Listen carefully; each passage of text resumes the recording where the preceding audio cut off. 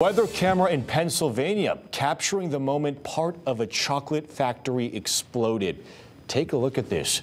Fox affiliate WTXF capturing exclusive images of the R.M. Palmer Candy Company going up in flames.